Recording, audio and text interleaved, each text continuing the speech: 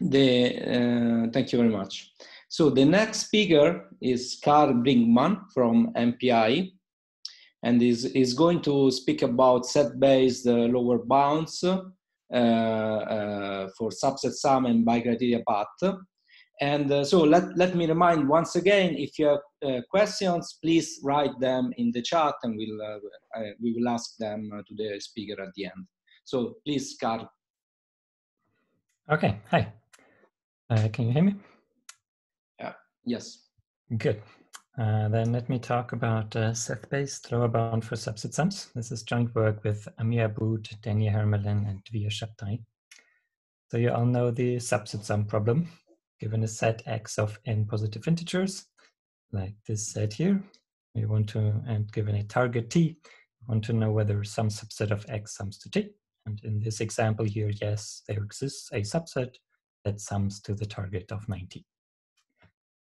Throughout the talk, I will assume that X is really a set, sometimes assumed to be a multiset. So this is mostly to simplify some asymptotic notation, because then I can assume that n is at most T. Now, subset sum is maybe the most fundamental NP-complete problem at the intersection of theoretical computer science, optimization, and operations research. It draws its importance mainly because it's a special case of so many other problems. So you can prove NP hardness of many other problems because subset sum is a special case of that. And another importance is that it's, well, it comes up in modern crypto as the short integer solution problem, which is basically some variant of subset sum. This is one more modern motivation to study this problem. Now in the talk, I will focus on the pseudo-polynomial time regime of this problem, which is basically about this classic Bellman's algorithm that, well, we present in undergrad classes to teach dynamic programming, right?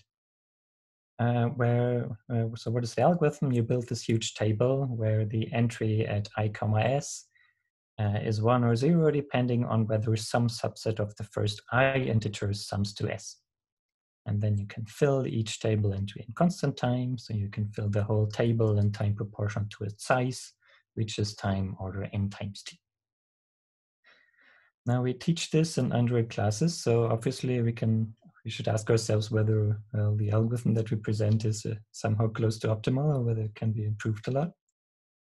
And lots of people worked on this problem. So for example, if you work on a word RAM problem, then if you work on the word RAM model where you can handle W bits at once, then it's long known that you can shave off a factor W from this running time. And the first real breakthrough was 5 years ago by Kiliaris and Xu, who showed that you can actually get running time square root n times t up to log factors. And then sometime later, I showed that you can get rid of this factor n completely, and you can replace it by just logarithmic terms in terms of t and n. And the big difference is that my algorithm is randomized, or the previous algorithms were deterministic, so the fastest deterministic still is the square root n times t. And a little bit later, Jin and Wu improved the log factors even further, and now it's running time t log t. Okay, so you can actually shave off this factor n.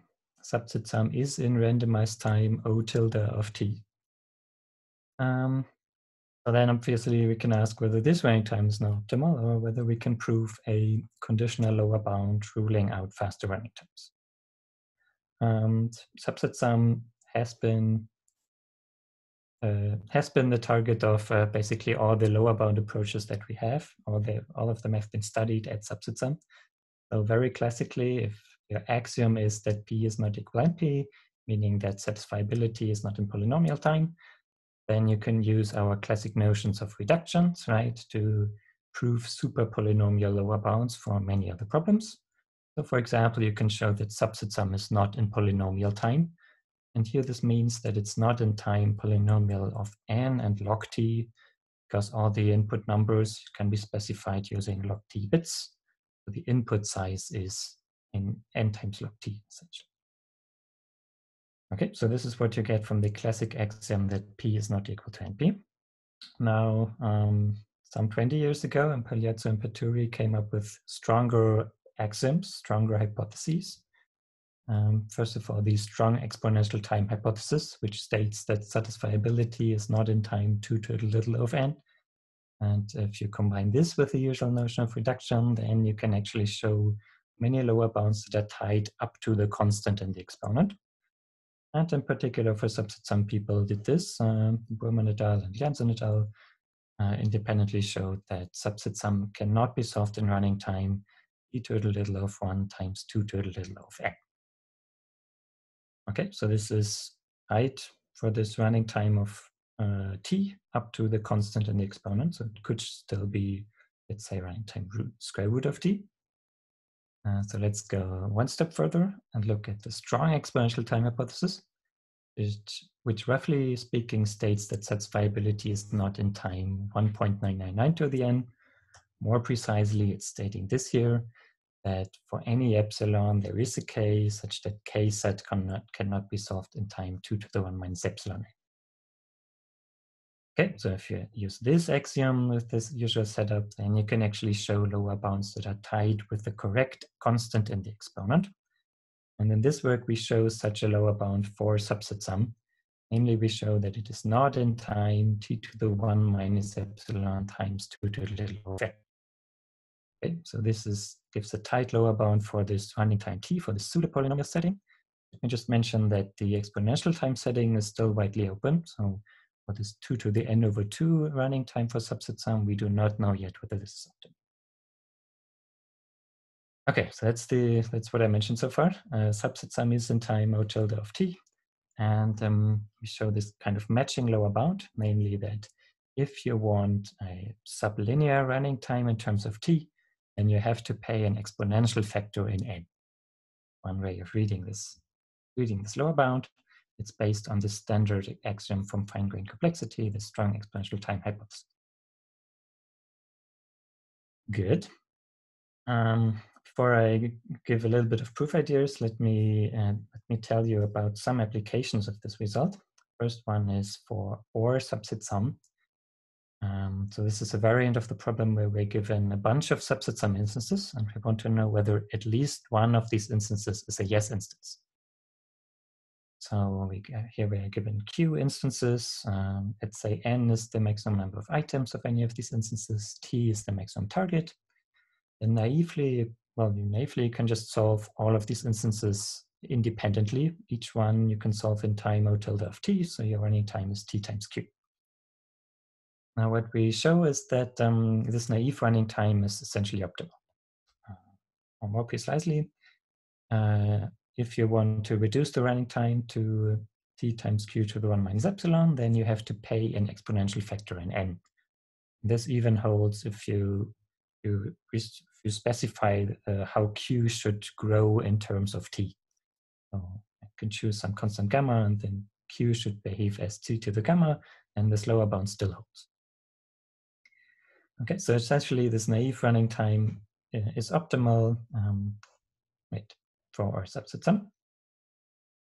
Now, how do you prove such a lower bound for a problem with many instances? The typical way to do so is to do this via self-reduction. So for a minute, let's look at the satisfiability problem again.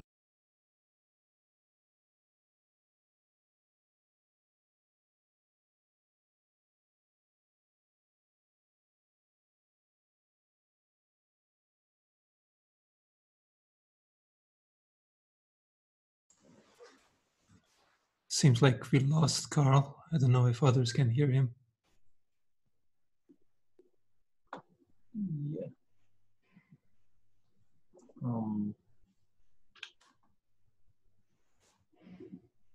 No, we can't.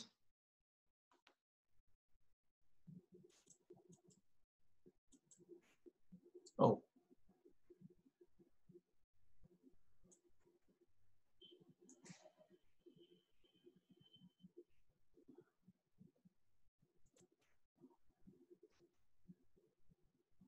Maybe a connection problem.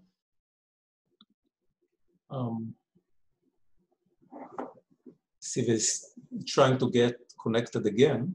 But...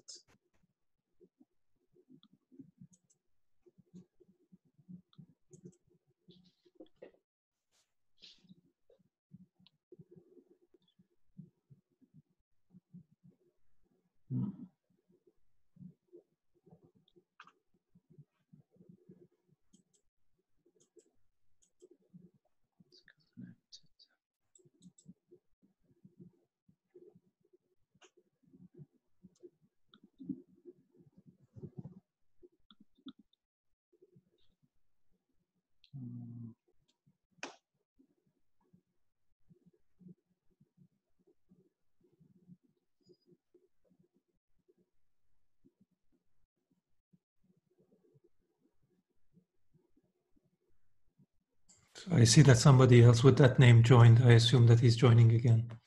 With another account. So, yeah. Okay. So shall we make him I think, yes, yes. He's a co-host now. I assume that he is going to go ahead and share again. Hi, can you I'll hear me stop now? Oh, okay. Yes. Okay, good. So please go ahead and share again. Karl. Yes.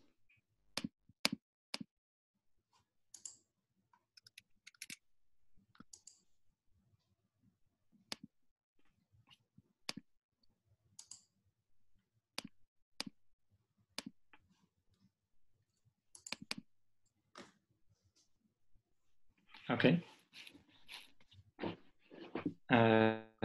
Good, let me continue. Okay, good. Okay, so here I was. Right, so we have, for KSAT, we have this kind of self-reduction. Right, so how do you prove that solving many instances of KSAT is hard? Well, you use this kind of self-reduction. You first over R variables, and you get 2 to the R subproblems, each with a smaller search space size of 2 to the n minus R. So if you could solve the OR of all these subproblems in time faster than the naive time, faster than the number of subproblems times the search space size, then you would refute the strong exponential time hypothesis. So just from the hardness of satisfiability and the self-reduction, we get that solving the OR of many such instances is hard. Now for subset sum, we cannot use this argument directly. There is no simple self-reduction. But what we can do now is to combine these two things. So let's start from a KSAT instance. Let's first do this self-reduction to get some number Q of instances of KSAT. And then on each of these KSAT instances, we use the previous reduction that I mentioned, that the SETH hardness of subset sum is nothing else than reduction from KSAT to subset sum. So we can turn each of these Q instances of KSAT into an instance of subset sum. And then we arrive at Q instances of subset sum, and solving the OR of these subset sum instances would resolve the original KSAT instance. So this way we get this kind of hardness for OR subset sum. Right. Okay. Let me mention another application, which is Bicriteria path. So right here, that's another optimization problem where we are given a directed graph G, and each edge has a length and a cost. And we're given a source vertex Vs and a sink vertex Vt and a cost budget C. What we want to know is we want to know whether there is or we want to compute the source to sink path with total cost at most C and minimal total length. Once in time m times C, number of edges times the cost budget. And Bicriteria path is easily shown to be NP hard via reduction from the subset sum problem. So you just quickly sketch this reduction from subset sum. So we're given a set X and target T for subset sum. We will turn this into a graph on n+1 vertices with a cost budget of T. And this picture here is the whole reduction. And the leftmost one is the source, rightmost one is the sink. And then we have 2 parallel edges for each item in the subset sum instance. And the 2 parallel edges encode that you pick this item or do not pick this item. If you pick the item, you incur cost xi and length t minus xi. If you do not pick the item, you have cost 0 and length t. So the different paths, different source to sink paths in this graph correspond to the subsets of the original set X. And such a path corresponding to subset Y has cost exactly the sum of the items in Y, and length n times t minus the sum of the items in Y. So if we set our cost budget to t, then the minimal length is n times t minus t, if and only if the subset sum instance was a yes instance. Okay, so an easy NP hardness reduction. And because we showed this lower bound for subset sum, we now also get a nice lower bound for bicriteria path. Namely, well, before we said that if you want sublinear time in the target, you need to pay an exponential factor in n. Now we get if you want sublinear time in the cost, but in the cost budget, then you need to pay an exponential factor in n. It's a similar lower bound for bicriteria path as we have seen for subset sum. It's saying something about algorithms with sublinear running time in C. It's not saying anything about algorithms with linear time in C. So we don't know yet whether this m times C running time is optimal, or maybe we can get m plus C. So now let me also rule out this. And for this, we reduce from this OR subset sum problem that I mentioned before. So instead of just writing down this reduction for one instance, let me write it down for q many instances. And let me put one new super source and one new super sink. And basically what this new instance here is encoding is, well, when is there a light path from the source to the sink? If there exists one of these instances for which there exists a subset of the items that has small total length. So if there exists a subset sum instance that is a yes instance, meaning that this OR subset sum instance was a yes instance. So we're actually encoding OR subset sum with this instance. And now you can check that the number of vertices that we create is q times n. The cost budget is still t. And if you would solve the created bicriteria instance in running time proportional to the cost budget times sublinear number of vertices, then what you could get for OR subset sum is t times q times n to the minus epsilon, which, well, you can check is faster than what we ruled out for OR subset sum. So what we get is this kind of lower bound for bicriteria path. Even if you have a linear dependence on the cost budget, you need at least linear dependence on n as well. So you cannot get time t times n to the 1 minus epsilon. This almost matches the dynamic programming algorithm that I mentioned before. It does match it for sparse graphs. There's still a gap for dense graphs. Good. So how much time do I have left now? Actually quite a bit. Good, let me go to this one here then. So let me talk about the reduction to subset sum. So we want to have a reduction from the satisfiability problem to the subset sum problem. In particular, this will show NP hardness of subset sum. So let me start with an NP hardness proof of subset sum, which, well, is maybe not the most standard proof of NP hardness, but it's some NP hardness proof of subset sum. Okay, so we are starting from a satisfiability instance, and I will construct some target number t. I will also construct some item for each variable and each assignment to that variable. So each variable x is one of the n variables, and alpha is one bit we can assign this variable to. And then I will also assignment of that clause. Right? So every clause looks at some s variables, some variables x1 through xs, which takes some bits, alpha 1 to alpha s. So for each assignment to the variables that the clause is looking at, we create one item, but only if this is a satisfying assignment. Okay, now let's start with some higher order bits here. So the target, the topmost bits of the target will just encode the number n plus m, and each of the items will have a number 1. So this encodes that we have to choose exactly n plus m items. Right. Now, in the next couple of, and we will have in between, we will have some blocks of log n zeros just to avoid overflow from the next bit. Okay, so on the next bit block, the target will just have n plus m ones, and an item corresponding to a variable x will have a 1 at the position corresponding to a variable x, and an item, a clause item will have a 1 at the position corresponding to that clause.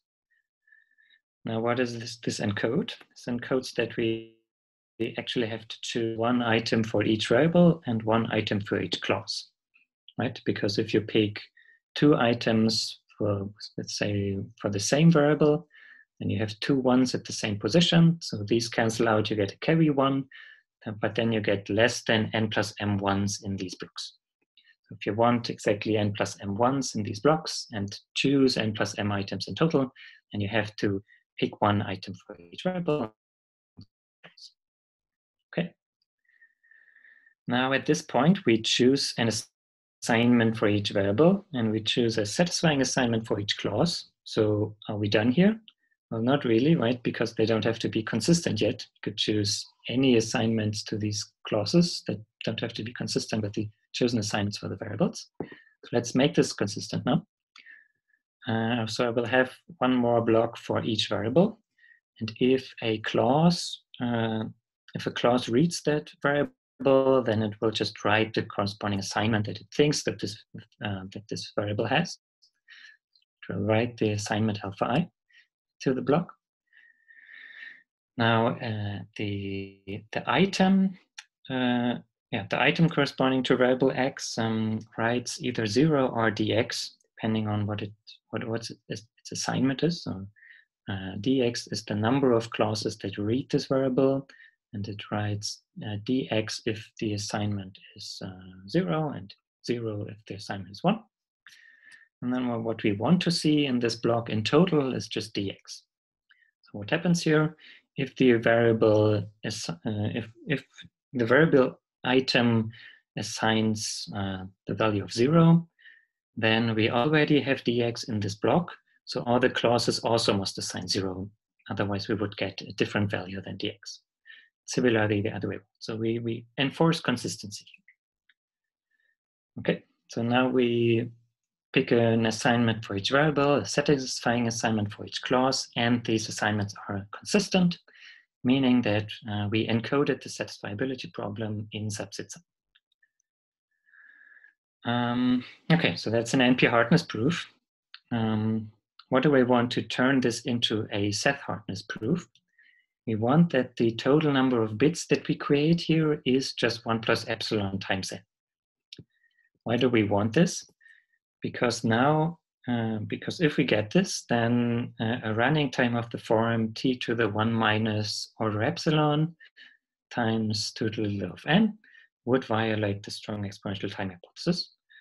Because, well, if you plug in 1 plus epsilon n as log t, then you get something that is faster than 2 to the n. Okay, so we want that the number of bits is very close to n. We don't have this yet, right? What we do have here is n plus m bits basically for the two first bit blocks. And then we get something like n times log of the degree of each variable for the remaining bit blocks. That's a bit larger. So let me just tell you about the three ingredients that we use to reduce the number of bits. First one is the sparsification lemma. So that's one of the standard tools in these kinds of SETH-based lower bounds. Basically, it allows you to assume that the number of clauses is linear and that each variable appears in a linear number of clauses.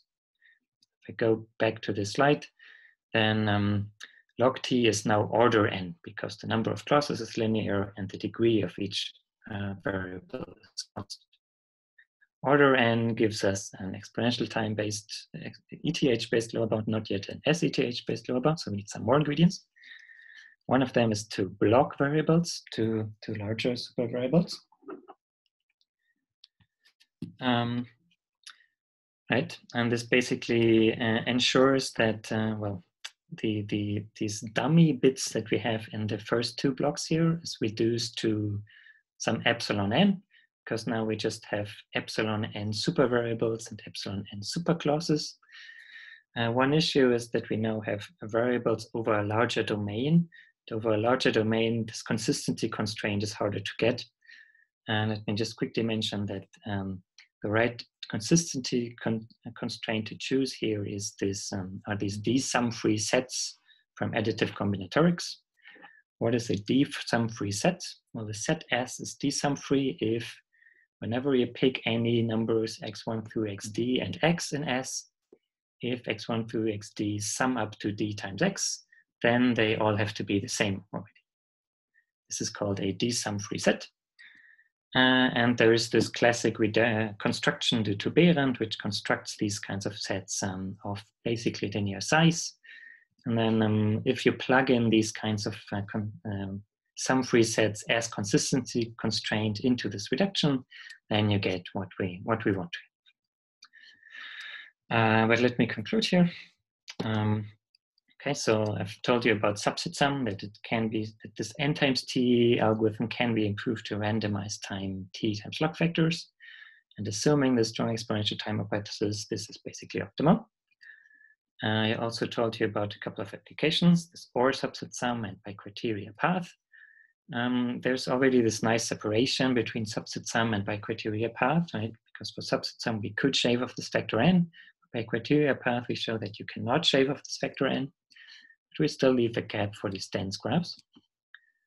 In the paper, we also look at k-sum and show similar bounds for the k-sum problem. And a pseudo-polynomial time algorithm for k-sum is also optimal. And then, well, after this work, it's already a couple of years on the archive. And because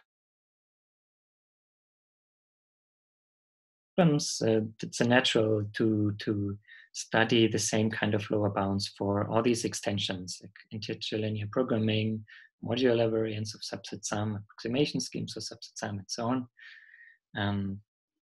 For many of these, you show hardness just based on a simple reduction from subset sum.